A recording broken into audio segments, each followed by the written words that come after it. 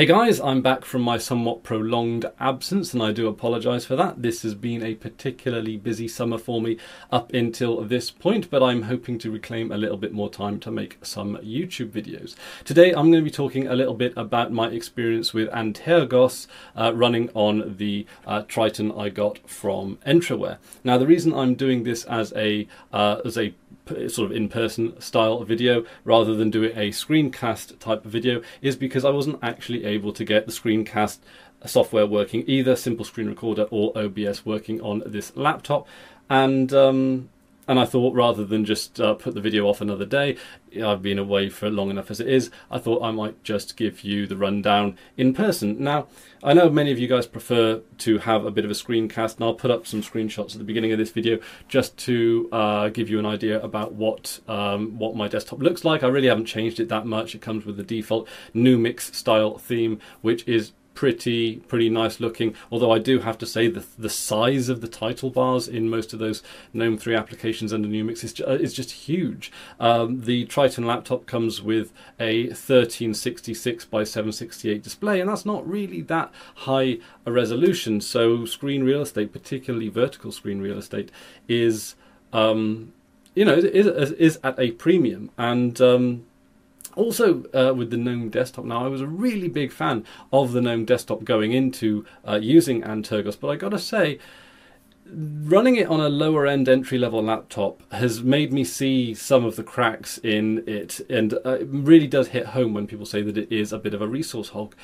You do often find yourself thinking, well, yeah, GNOME is doing the job here, but it's not doing the job better than XFCE, it's not doing the job better than Mate, it's not doing the job better than a pretty slimmed down KDE install. Like, it is quite a bulky desktop environment, and on top of that it does use some quirky paradigms that, and to be honest, when it comes to user interface, I'm not the person to ask. I use almost every user interface under the sun just in the purposes of building this channel, so I don't really have an idea about what is an instinctive place to put various buttons or what have you, but I do get from feedback from people who use Linux on my recommendation, they do prefer it to look like Windows. And whereas people, generally speaking, especially those willing to move across to Linux, do have an incentive, are more likely to be willing to learn, new ways of doing things.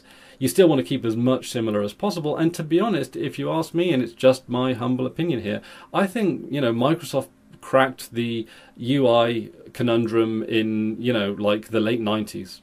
I think we hit peak desktop design there, and now everything else ought to be focused on apps. Really, that I don't see a significant way that we have improved the traditional GNOME, the traditional Windows layout, which can of course be reasonably easily emulated in Mate or XFCE or LXDE or KDE. So for the most part, GNOME, if they're going to do what they're going to do, and they're going to come out of left field and do a lot of interesting UI changes, and I'm really talking about GNOME 3 in general now, they better be on the money and they better be on the ball. And I do like certain things. I do like the array of open windows you get. I do like how they do multiple desktops without it having to take up too much screen real estate. I do like the fact that you can get just a big dashboard of all the things you need just by going into the top left hand corner. A lot of people praise it for the add-ons, and yeah, like the fact that it is quite modifiable in that regard is to its credit. But to be honest, a lot of the third-party mods that you get for GNOME 3 can be done natively in most other desktop environments. So you're getting, it does have extensive third-party add-on framework. However, a lot of other distributions don't need to rely on such a framework, and then you never know when GNOME might do another drastic change which makes more of their plugins incompatible and themes incompatible, which we have seen numerous times through just the GNOME 3 cycle. So, and there are it has never crashed on me on this Antergos build, but GNOME does crash on a lot of other people's builds. So I gotta say, at a time when we're looking at all these new distributions coming towards GNOME, particularly of course with Ubuntu and Unity, and I was really quite excited about this, I don't know, just running GNOME on a lower end laptop just really sort of made me benefit how well put together other desktop environments are.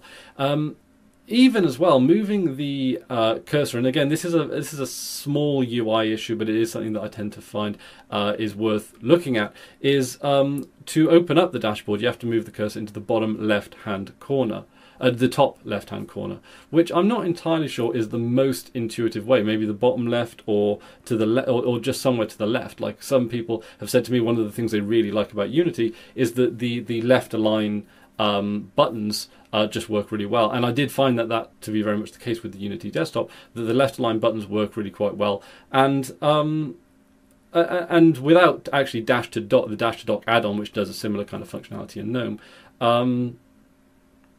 Yeah, I don't know. I guess where you know there are lots of benefits to GNOME on the laptop, like the fact that you just need to push the window key to get that dashboard up. They're noteworthy, but I think in anticipation, I anticipated these to be a greater benefit than they are. To be honest, with a desktop environment, you just want to use it and for it to get out of the way. And I think GNOME does try to do too much with bringing in, you know, you can log in with your Google account, for crying out loud. And a lot of us move to Linux to get away from that kind of stuff. Yes, the integration is actually really fantastic to Google accounts. It syncs your calendar and your mail and all that kind of stuff. But I don't think that it's necessarily for me. And I think that GNOME at this point is sort of having maybe even a bit of an identity crisis, or at least the application of GNOME. And this is what we're seeing with Ubuntu and Unity, because now that Ubuntu have ditched Unity, it also seems to be the case, or it seems to look like the case, that Unity are moving more towards the developer and enterprise market, which is freeing up the traditional home desktop user of Linux to other distributions. And we've heard of Pop! OS, which really just strikes me as being a bit of a reskin of Ubuntu, and there are pros and cons to doing that. The pro being that, well, it's still Ubuntu, but you have, you know, you get to build your own branding, and you get to make sure that it works on your laptops your way. But then again, what we don't want is each laptop vendor having its own entire operating system. So, and people probably, I don't know if they'll get the nuance between one operating system and another. They may get that because of nuances between mobile operating systems and what have you. But I think for a lot of, you know, in a lot of cases, when it comes to the various different Ubuntu operating systems, I think that there could very well be a case of like people not having any kind of sense of continuity through their introduction into Linux. So obviously I'm going to be doing a video on Pop! OS another day, but it is interesting to see that it does seem to have been brought out and invented for the sole reason of dealing with this identity crisis that Ubuntu and the Linux desktop are having right now. Ubuntu used to be the go-to desktop for every user, but now that Canonical and Ubuntu seem to be shifting their focus more towards the enterprise, possibly developer market, that does free up the market for the more casual home user that you might expect to use Elementary or Linux Mint. And then you've got another Pop! OS being thrown into the mix. I think that it could very well end up being the case that people could have trouble following, Linux in general, because it's becoming just so fractured now. And it always has had that issue of being, of having lots of distributions and desktop environments and lots of choice, and having to be sort of reasonably well informed to be able to make all of these conscious decisions in the knowledge of all the options available to you. And that has always been a problem in Linux, but now it seems to be a problem that is multiplying because, Pop! OS, that's a great way for System76 to control the brand. And what I mean by that is if, for example, Ubuntu decide to make another drastic change, and this is going to be one of many drastic changes they've made over the few years, that make it so that boxing System76 laptops with Ubuntu would just become completely unfeasible. Then they could then base their Pop! OS on a different back-end operating system, while at the same time keeping the branding, have to do a lot less explaining to the customers as to why this has changed, why that has changed. They can use the same desktop environment, they've got their choice of desktop environment, they can maintain it with third-party plugins that they themselves maintain, so is that first or second-party plugins or whatever you want to call it.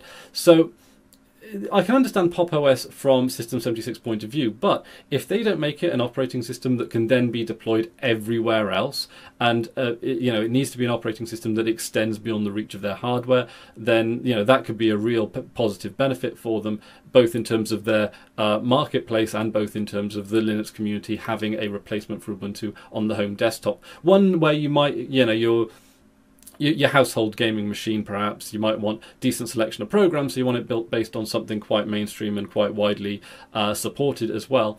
It does also concern me that with Pop! OS, they're going to have to support Pop! OS entirely differently to Ubuntu. Ubuntu has a collective pool of support, which is one of the fact that it has such a large community, and since there's so much documentation for it in just so many places on the internet, that is no doubtedly part of its success. And again, Pop! OS might manage to raise the funds to overcome these problems, but they're problems that that you either need a strong community or a lot of money to deal with, and we'll see where it goes with that. But anyway, enough of that particular tangent. Another thing is that because I'm testing this on a laptop and it is my secondary machine, the fact that it's a rolling release and that you have to download and install so many updates for it made it somewhat more difficult than it needed to be just to have it as a secondary operating system or a primary operating system on a secondary machine. It meant that every time I booted it up, it was always asking for updates, and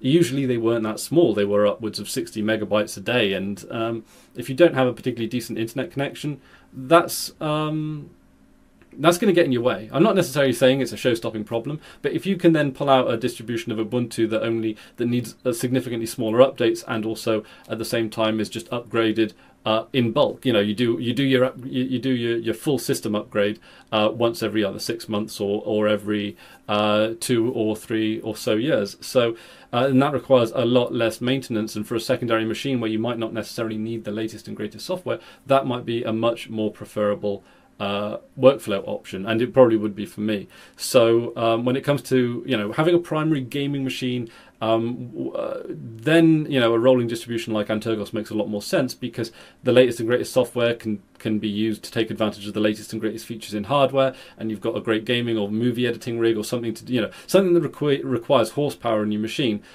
Rolling releases tend to come to their strength there.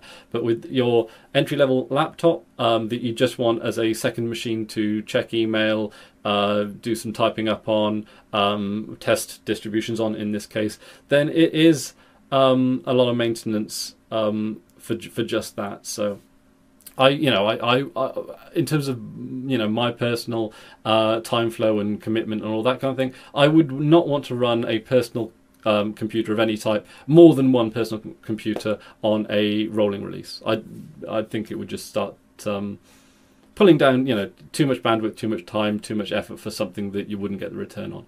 There's usually only one machine or one place I need to be to actually, do the kind of jobs that require the kind of horsepower that is taken advantage of by the latest and greatest software of a rolling release. So I would say that Antergos is not a distribution suitable for beginners. It's not a good first distribution if you're coming to Linux for the first time. It does require knowledge of how Linux operating systems work. It does require a degree of confidence in, sort of like searching for packages and things like that. Things aren't necessarily going to be completely obvious in the way that they might be with Ubuntu distributions or something like Linux Mint, which tries to make the specific effort to be a little bit easier to transition. So it is a distribution for people who are comfortable on Linux operating systems, but it does take a lot of the sort of the sharp edges of Arch off. But that being said, like I go back to the criticism of having just so many downloads or so many updates to actually have to download.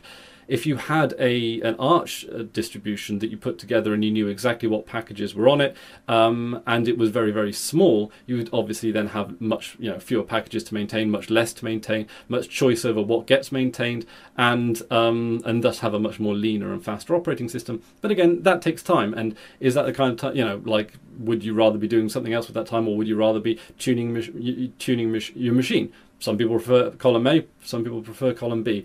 So Arch is a good, or Antergos rather, is a good middle road for that. It's like if you want the benefits of Arch but you don't want to put in the time, then that's possibly a road to go down. It's a big shame about the Intel Wi-Fi cards. I didn't follow it through to finding a complete solution. At that point, I just used a wired connection because it was easier and a shortcut. But and it did seem somewhat accepted by the support that I went, that I looked for. It did seem somewhat obvious that this was just a perennial problem. This is just, this is just, it's just there. Basically, it seemed to be something that people were already quite familiar with. So overall, probably not the one that I would use for a laptop, but Antergos does seem much more geared towards a desktop type of environment. And also, I got to say, using GNOME on an entry-level laptop, GNOME looks and feels great on fast machines, but seeing it now on an entry-level laptop does kind of make me appreciate how distribution or how desktop environments like XFCE and Mate are put together just a little bit. They're more lean, they're more faster, they're snappier, they require less noise system resources, and they don't have animations that if you're pushing to run it on hardware, then reduce the number of frames per second you're getting, that then just make it look like with GNOME in Antergos and running that, sometimes it would slow down to what looked like 15-20 frames per second on some of the animations, and that just didn't look good. It looked, like Mate and XFCE would look better. So anyway, that's just a few thoughts running Antergos. Again, apologies for not doing a screencast video, but I'm sort of explaining my experiences, if you know what I mean, rather than just sort of giving you a feature demonstration. So there isn't wholly too much point or there isn't too much for me to share with you today anyhow, but yeah, that's about it for me today. Thank you very much for watching. Until next time, I've been Chris Ware and you've been awesome. Take care now.